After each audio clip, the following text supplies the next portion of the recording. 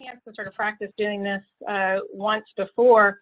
And it's funny because when David asked me to do this, I thought, well, I can do that because I can just pull out a canned talk on education. And as the week progressed, I got a text that said, hey, they need your title. And the title, admittedly, was my sarcastic side responding of why are we even having grand rounds? And then I thought to myself that the learner that I love the most is actually the intern on July 1st, because that is an activated learner. And I thought, we are really activated learners right now. The way I am devouring data and looking at the CDC site and thinking about our hospital and thinking about things, I thought we are an activated learner. And admittedly, as the week went on, my efforts have gone to other things, and I didn't really have a canned talk that met the activated learner. But I thought that since we were all activated learners, I would tell the story of this past week. And so I'm going to share my screen, and hopefully I can still see you all as well, because I actually enjoy still seeing some faces while we're doing this. Can you all see my PowerPoint there? I'm assuming that is a, okay, great, thank you. I'll try to keep a few people in view so I can get some head nods if I need to. Why are we having grand rounds? And you can see that I actually eliminated the activated learner, because I think that's a given right now. We're sort of all activated as a society. And when we hear things, we're thinking about them, interpreting them. Some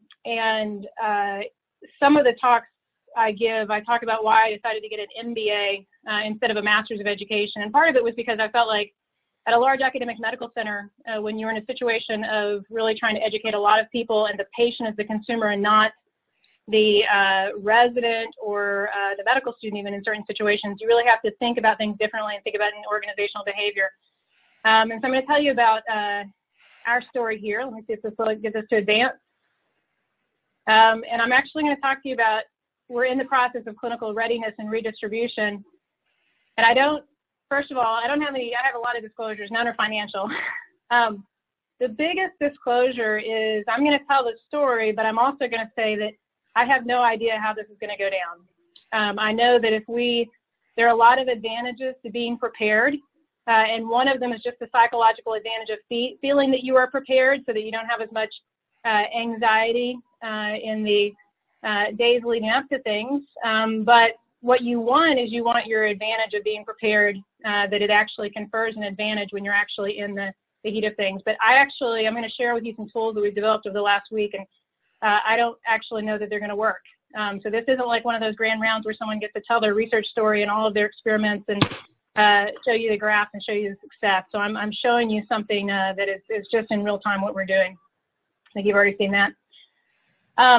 This started, I'm going to see if you can show, I'm going to show a few different screens here, and you're going to have to let me know if you can still see them. This started, do you see one that says house staff emergency preparedness, David? Yes. Oh. Here, I'm going to go back to this. Yeah, I know it's coming back up. This started with this presentation, and I'm not going to put it in full thing, but this is actually a presentation that we gave in January. So back in September, I started talking to the program directors about if we ever had an emergency situation, how would we mobilize our house staff? And I felt like people really didn't understand who our house staff were and what capabilities they had and what they brought to the table. So we decided that we needed to figure out a way to do that. And so we had an overall goal, and these are my slides from January 19th. This is before we even thought about COVID. Create a mechanism for communication and potential mobilization in the event of an emergency according to classified skill level of house staff.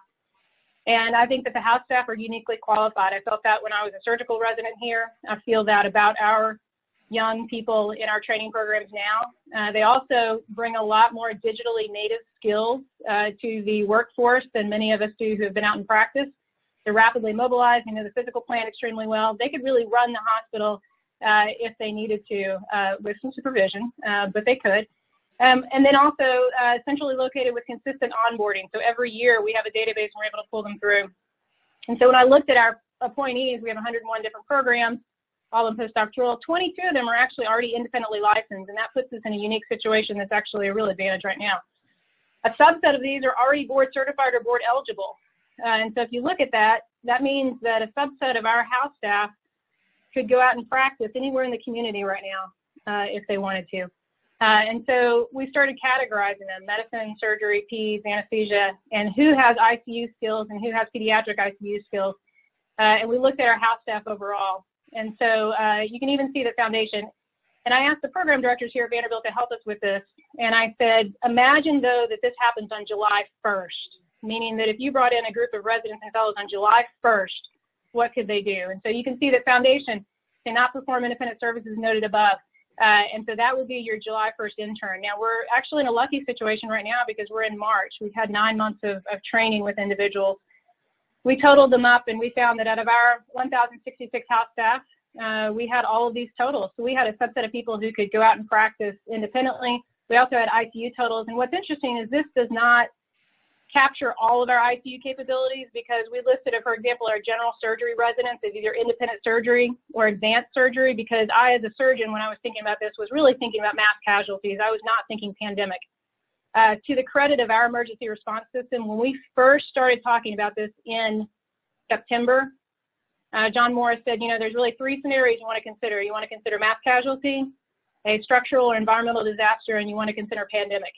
And this was in September 2019, and I thought to myself, pandemic, well, that would look very different from what I've imagined. And lo and behold, that's kind of where we are now, obviously. And then these were our next steps at that point. And these are all the things that we had done. And then our idea was that we just would enter new house staff. It's done by PGY. So it's not unique to any individual house staff member and how they feel that their skills are. It's really just where they are. So that's sort of the first part of this story. And I'm going to finish sharing the rest of the story into where that went from here. Let me get back over to my screen share.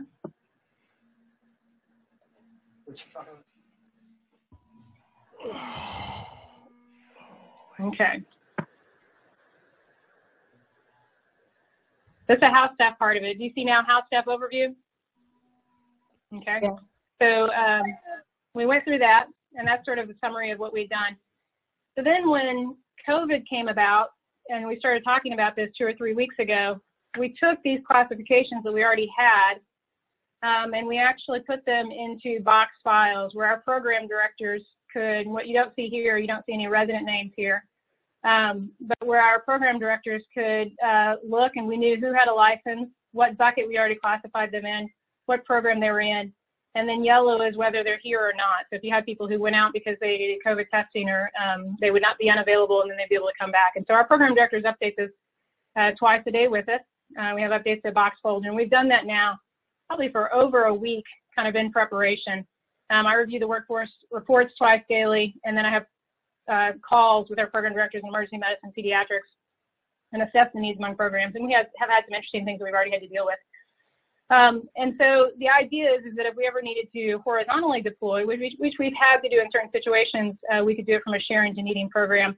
And with house staff, this is very important, because as an educator, what you really want to do, you don't want to throw someone into either A, something they're uncomfortable, but B, you also want it to match their educational needs and match their clinical needs, because we are still in training, and we want to make sure that whatever you are transferring, you A, have skills to do it, but are going to learn something in the process. And educationally relevant is very important. And then by ACGME standards, supervision and work hours have maintained.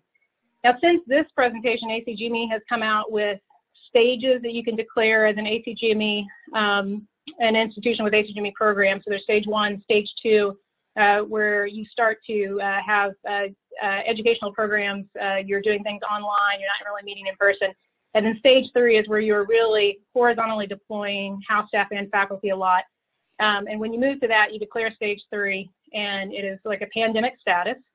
And essentially, only 4 rules in the ACGME are maintained anymore. Everybody's common program requirements are put on hold. They're suspended temporarily for a period of 30 days.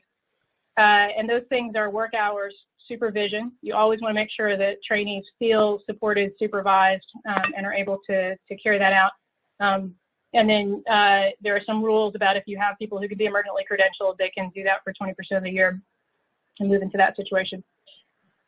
So then I started working, we already had that in place for house staff, and medicine, the Department of Medicine was already putting something in place there, and then started working with Rob Hood on the faculty side, really. And so for faculty, we had a situation now that we knew we were faced with a pandemic, And so we honed in the pandemic skills because it was a preparation now. And I will say that these slides are not my normal presentation caliber slides. These are literally notes that I put together for this presentation because Dave asked me to do it on Sunday, and I figured this would be more relevant to you all. And we focused only on horizontal deployment initially, but we said vertical should really occur within the department. So medicine should cover medicine. It's very similar. You want, obviously, the patients to be dealing with physicians who are capable of dealing with what they're dealing with. And so faculty overview, Kim Rathmel had developed this for the Department of Medicine. And so we took her survey because she'd already sent it to the entire department.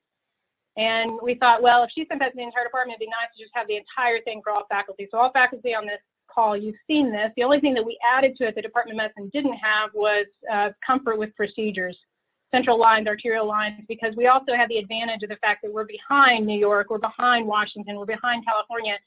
And so we can learn what's working for them. And one of the things that they said was working very well for them was a procedure team. In those situations, typically interventional radiology and surgery helping out with that. And the reports from those institutions were very positive. So we kind of did the same thing with faculty that we did with residents. We had foundational. And so we have certain faculty who could provide supporting services in any capacity, but would not necessarily be able to provide clinical care in a COVID setting. Even if they are MDs, they may either are far enough out from it or haven't provided that care. Basic medical, advanced medical, palliative, ICU skilled. And then with faculty, we did something different. We decided with residents, we knew where they landed based on their training. If they've met their milestones and they're advanced from year 3 to year 4, we know where they are. So we added ICU potential. And so that was someone who might have had some past experience, for example, with ventilators that hadn't been using it in quite some time. And then we added procedure skilled and procedure potential, meaning people who could be trained up, because also what we were hearing from other institutions is that people who weren't normally in that setting were being asked to be in that setting, and so we wanted to be prepared for that. And so this is just the overall distribution from our faculty for triage screening. You can see that there's a larger percentage in the middle, as you would expect, for could be trained, and ventilator skills, 35% said they could be trained. And I'll tell you that the biggest arm of this, because some of you have probably gone through this training, has been working with Arna Banerjee over in FELA. So I asked Arna, and we'd worked together on a lot of educational projects, can you help me take these attendings who could be trained so that we could potentially use them as a physician-physician extender, meaning that you wouldn't put them in the ICU by themselves, but if they were there with another attending who has critical care experience, could they actually take care of more patients in a setting that's comfortable for them, safe for patients, and also aid their critical care attendings. And so she created this 4-module set that I'm happy to say that 57% of those 500 faculty have gone through module 1. Another 25% have already gone through module 2. And our goal is that by Friday, we have 75% through all the modules. Module 3 is ongoing. So it's been this really, we've had an opportunity to prepare, and that's been part of it, giving people the skills for that. There's also a hospitalist set, and then we're working closely with Cecilia Theobald to know where medicine is and what they need. And so we did the same thing with faculty. Obviously, I put program directors here. This would be anyone in the department who's designated. And we have sort of the same thing. We have medicine, palliative, ICU. They're called buckets because that's what we're calling them. Skilled, could be trained. It looks very different now. It goes and feeds into Tableau. And in Tableau, we're able to sort. So at any time, I can say, give me all the people. I did this today, actually, for our procedure team. I said, I want all the people who are skilled in procedures, but not skilled in ICU, because of the people who are skilled in ICU care, we really want to preserve for ICU care. And so went and got a report out on that, and then presented that to the department chairs and said, we're setting up a procedural team. Who could you use for the procedural team who potentially is not used in your essential services right now? And then we talked about protected individuals. So as I just said, those with specialized skills, ventilators, procedures, hospitalist medicine, emergency medicine, we didn't even have them fill out the survey because quite frankly, they're already capacity, they're already on the front lines, and they're already doing really amazing work. And we felt that even filling out the survey was a bit of fatigue, and it wouldn't help us because we wouldn't be borrowing them to help anyone else anyway. Exempted individuals, we actually have a way of marking them and sort of taking them out so they wouldn't show up. But then we also know who is exempted and are working with the master labor pool because there are lots of things to be done. For example, telemedicine, speaking with patients that can be done right now. And then there's a redistribution coordinator in each division department who keeps up with that. The most important thing here is not, we don't want to take any We want, all the chairs to recognize that we need your help, but we also recognize that you have essential services that you need to maintain, and so we ask chairs to really think about creatively to do that, and Rob Hood's handled most of our communications there. And so it's sort of understanding the difference between vertical deployment and horizontal deployment, and what we're working on is really if we have to have horizontal deployment, which we're moving into it. And then this was the communication plan that we created. So we have a leader communicator. It's really Rob Hood who's done most of that. I call myself a co-leader. We work with IT very closely to create those things. And then we were done. This was last Wednesday or Thursday, which we completed this. We started the education, and our goal was to have a reactive model. And what's here is a reactive model, meaning if medicine says, hey, we have a need, that gets communicated to our communicator, that goes to surgery, they share that. And so around Thursday, we realized, this was last week, should we really settle for a reactive model, or could we have a proactive model? Could we give people not just the education, but the advanced knowledge that this is a place they might be used? And we found that sometimes when you ask people, that induces a little bit of anxiety, but I think overall, if people are prepared and know how to prepare themselves, and you give them education, give them training, and give them support, recognizing that we are all going to be exposed to COVID. I don't see how it's possible. I think, one of the highest places, concentration probably right now is the grocery store. And so it's not really a question of that in the healthcare. We want to minimize it as much as possible, slow the curve, and try to decrease that. But recognizing that if we are all going to have that potential risk, what are the things that we can do to be best prepared when we have that risk? So a few things really happen that blew into some other stuff. These are pitfalls. Certainly I'll review these. It's from a previous presentation. Dashboards not being updated, communication not frequent, communication not clear enough, inadequate assessments of one's own need. If medicine is really being stretched thin and they're not able to know that that's happening or communicate that would not help. And then protection of one's own, not sharing at the expense of our colleagues. We are all in this together. And like I said, I think all of us have to expect that just by virtue of being here, and we all have a choice not to be here, quite frankly. All of us can choose not to be here. But once we have made the choice that, yes, this is the path I continue on, then we want to make sure that we're helping one another, not putting this on one group's shoulders. And then arbitrary determination exemption status, I think it's very important that be objectively evaluated. So the other work streams, I already mentioned what Arna Banerjee's working on, hospitalists, and then some of our trainees have said, hey, we'd like some refreshers. So we're going to put that out for everybody. We're not going to track it with that. We got daily communications with nursing staff. So I communicate frequently with April Capu, and we've tried to make this so that it is, because quite frankly, there will be some crossover, because if it's, a physician cannot help in the ICU, cannot do procedures, that doesn't mean that physician can't still be a care partner. And those may be the things. It's when I talk to the trainees, I said, we don't really want you to be asked to do things you're not comfortable with, but don't be surprised if you're asked to do things that you weren't expecting. And one of the stories I told trainees was that I was a resident at Nashville General, and the power went out. And my job during that power outage was to carry the trays for breakfast, lunch, and dinner up to the prisoners on the 7th floor. And that was my job as a surgery resident. And that was a very valuable job because eating is very important. So institution report out, clinical affairs. And the daily communications for this became important. I'll tell you about it a little bit. So as I mentioned, reactive model in place. And now for the last week, we've worked on being proactive, and a little bit of luck fell in our place too.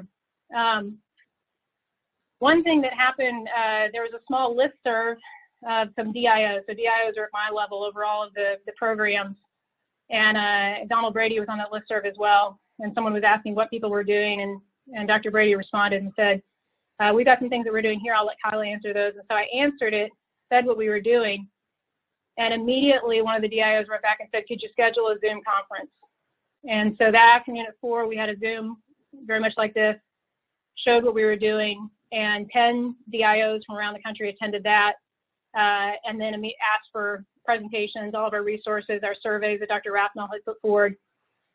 We shared those. And then I thought, wow, I didn't realize that this wasn't just something that, everybody had in place. And so I shared it to the program directors in surgery on the listserv, because I thought, if I can get to other DIOs, I can give it to the program directors in surgery, and they can pass it up to their DIOs. And so that was Thursday or Friday.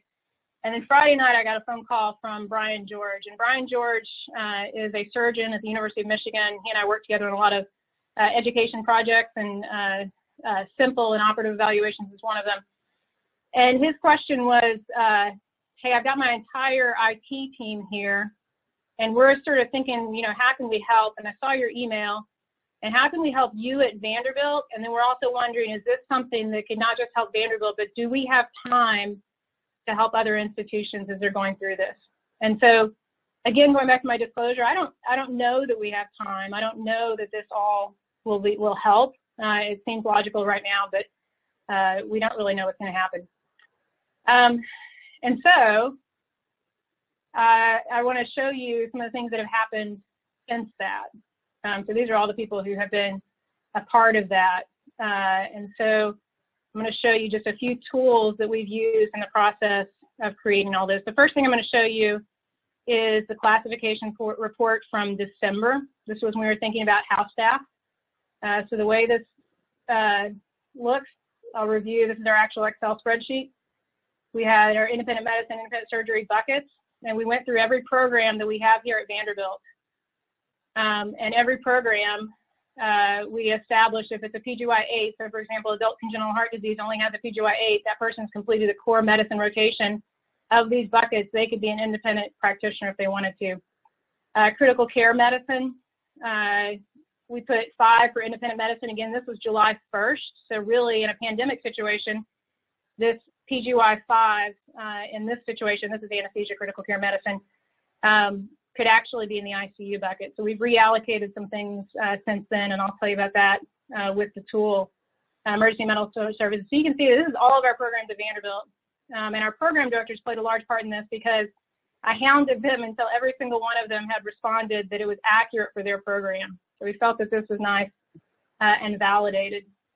The things we've done since then, I'm going to show you another screen, is that we also have a what I call a link table. So this is sort of buckets roughly done, where we looked at who are all the people on our team and what are roles that they could play. And so number 1 would be their own role. Number 2, they could easily transfer into the role. 3, they could train to fill into that role. And 4, they could step in without much training. And then we tried to preserve people who should only be in their role. For example, ICU attending, but ICU team could be a procedure team attending. And so we looked at that so that if we ever needed to, and so I gave you this example earlier, if you have faculty who does not have hospitalist skills and is not critical care trained, they could step into triage, but they could very easily step in to care partner, nursing aide. We all may be, and it doesn't make sense to hire people when we have people who are here who might not be otherwise working. I'll share a few other things with you here, and these are probably the biggest output from this. Get to my, give me one moment.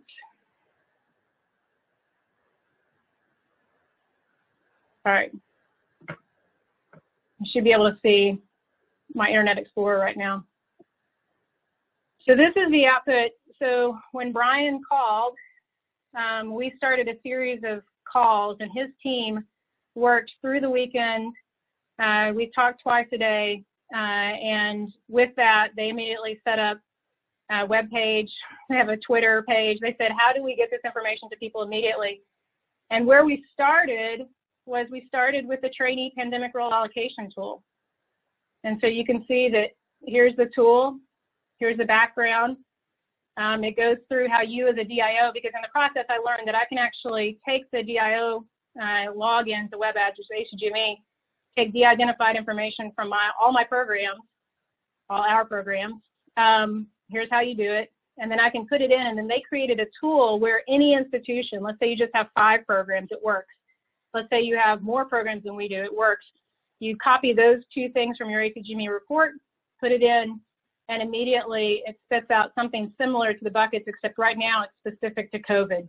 These individuals could be in the ICU, these individuals could be on your procedure team, these individuals could be anywhere. And so these are the roles that we decided that were COVID response roles. So this is different from our original tool at Vanderbilt, but these are COVID response roles, and you can see all of them And so we classified every resident and every year with all of these. And so any DIO, so we distributed this nationally yesterday and then today, can do that. The other tools that we put up, and this one just went live like literally within the last hour, is you can estimate your inpatient census. And you've seen these predictive models, but let's say that we've got 50 COVID positive patients, and let's say that we have a 60% ICU rate admission, and this is for the last 10 days, so that calculates from where you were. You can see that they did not want to make it April Fool's. They've actually put today as the 2nd, but it back calculates. And this actually has just been changed in the last 30 minutes because originally this had decimal places on it, and I asked them to fix that because there are not partial people. So we actually have whole numbers for people. I'm very excited to see this. And this tells us where we might expect to be on the 12th. And so let's say on the 12th, you have 159 total inpatients and you have 172, or I'm sorry, let me read it, we'll do this one, 159 and 96. And then you can take your ratios and input them. I can't remember what they exactly were, but we'll say these numbers. And you have 20 people on the ventilator. You can actually calculate the staff that you have, and these are on sort of normalized ratios, but we created these and said, if you have then you need to stretch out in the ICU. How could you do that? Could you double up?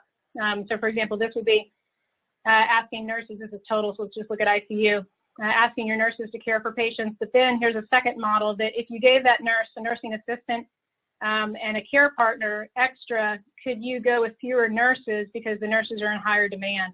And so the next tool, which will be added to this tomorrow, is that any hospital can actually put in their ratio, and you can change those ratios. So you can actually back calculate to, we actually have this number of nurses available. Can we back calculate to that? And so that's for both ICU and non-ICU. And so for faculty, you'll see some similar things here. But this is a suggested survey that you can utilize with your faculty, and you can see that there's some things here: skilled, need training, not comfortable, and these are all the things that we considered so that you can actually specialize individuals out a little bit more than ours. So I bring this up because this didn't exist even when David asked me to give this grand round. But this is when we talk about the activated learner, and I'd say probably also the activated worker. This is where everyone's minds are. So this is, I'd say 12 or so people who were willing to put aside, their weekend and their week and say, how can we contribute? We're not in a hospital. There are about probably 3 clinicians on this group, and the rest are IT and communications groups and things. And so that's the story this week. This is all from a phone call on Friday night, and our goal right now is to try to get this out. We're behind a lot of hospitals. Obviously, this is not helpful for New York, not helpful for California, and I honestly don't know that it's going to be helpful for us, but it seems like it would be. It seems logical that it would be. And so for hospitals and institutions that may be going up on their COVID curve behind us, this may be something that they still have plenty of time to do. And so let me see if I can go back to my slide here.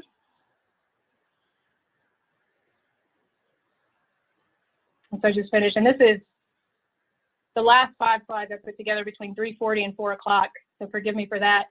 And I was trying to think of all the people who have really been a part of this collaboration, and that's where I am. So I'm happy to take any questions. I think we wanted to try to do that in the chat box. I'm the intern. Oh, you. So if anyone else is on, if we can Essentially just repurposed for COVID. mute everyone, David. You've got access to that.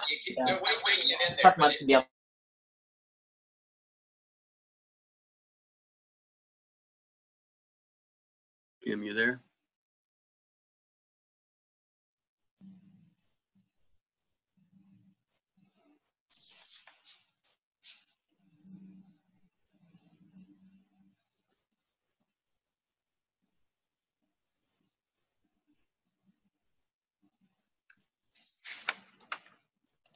David, we can hear been on you. mute Can you hear us?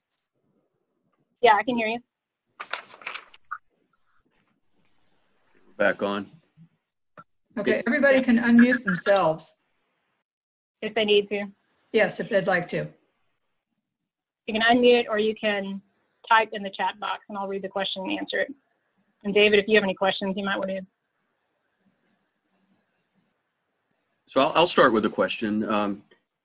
Realistically, I think the question is, as a neurotologist, I have some very finite skills and some would say no skills, but where would you see me? I want to help and I want to be of use. Where would you see me at the peak of this, where I could be of the most help to Vanderbilt? Yeah, I think so. What we see and what we look at from other institutions, and I was just texting with a friend of mine who's a surgeon at Boston this morning, and what they're seeing, and they're much more advanced in the process than we are, obviously, is that the big issue is that we go down staff. So we could go down 30% of our staff, and so we're trying to estimate, how do we have enough of a backup so that 30% we'd be able to fill in, and everything's going to open up. And so I talked about sort of extending positions. If I put you in that column, I'd say it would be triaging, determining who is sick, who is not sick. I'm assuming that even as a neurotologist, you still have your basic medical skills and you can look at someone to determine what kind of help they need and triage them. But there's a lot of support work that we need. We were going into this, there's a shortage of nurses nationally. There's a shortage of care partners. There's a shortage of support staff. Support staff who could be in that role, who are choosing to stay home because they don't need to come in. We need everyone and all hands on deck to help. And so it might be that you are answering call lights. And I would hope that, and I don't think knowing you well enough, I think that you would actually be very happy to contribute in any way you can. More likely, you're going to be using your medical skills, especially in ENT. You all come with all the airway skills. And this is an airway disease, and you'll have already encountered that. And so in general, any basic ENT training, you're going and advanced ENT training, most likely, you may be on the airway team because we have anesthesiologists who are on our specified airway team right now, but that may be ENT. And if you actually look at our classifications, that's where we have ENT and ENT fellows and things classified as airway team. So someone asked in the Zoom chat, how do you ask for volunteers needed on a daily basis? Is there a website?